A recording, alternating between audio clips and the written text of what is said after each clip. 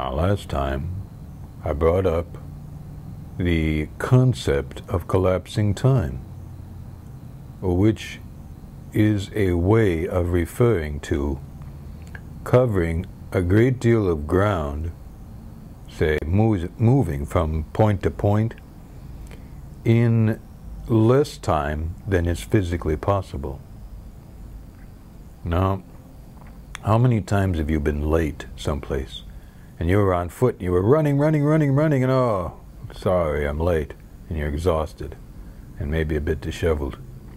Or worse yet, in a car, driving faster, oh, red light flashing in the back, there, maybe blue light, eh? And then you're really late. Wouldn't it be convenient if you were driving someplace and somebody else could be driving? It doesn't make any difference if you're on a bus, in a car, in a train, in a plane. Because collapsing time is less to do with time itself at this stage of the training than in the circumstances that have to do with your being late. Now, wouldn't it be nice if you could get from point A, whatever that is, to point B in just a few minutes?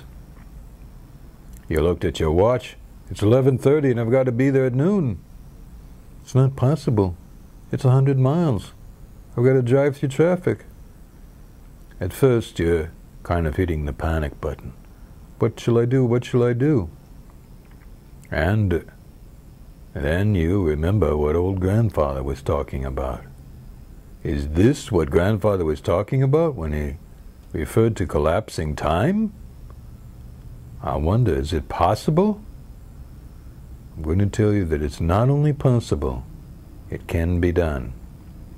So, what to do and how to do it. Details now. Remember before, we were speaking about pulling on something using the muscles of your solar plexus. And so there you are, in the car, in the bus, on the train, in the plane, wherever. On foot, on your bicycle, and you relax for a moment. You say, wait a minute. This is what grandfather was talking about. Now what do I do? Now if you're on a bicycle or you're driving, you have to pay attention to that, so you might have to pull over to the curb or to the side of the road for a moment. But perhaps you will be in a vehicle with somebody else is manning the controls. Then this is what you do. You create that imaginary rope or cord between your solar plexus area and the place you are going. And you very gradually, you pull using the muscles of your solar plexus. You contract your muscles, as they say, and it pulls very slightly in.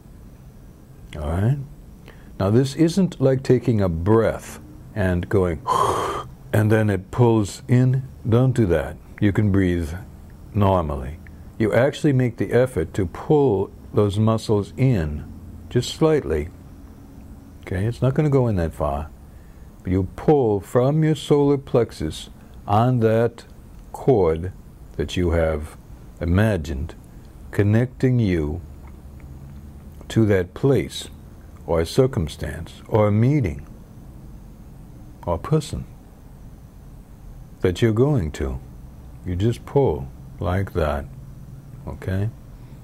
You may not be able to see this, but you pull. And you do that once, maybe twice, no more than that. And then you just go on. You'll get there when you get there. That's all. For those of you who want to say a prayer, you can say, I'm asking that I be arriving at just the best time for my engagement with, then you fill it in, people, place, thing, like that. And that arrival by me be just perfect for all beings. And that's that. Remember, when you say these things, say them out loud. If there's other people nearby, whisper. If you're concerned that they'll see your lips moving, it's all right to do this. All right?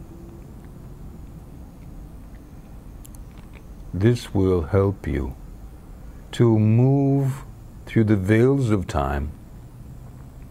Don't do it just for fun.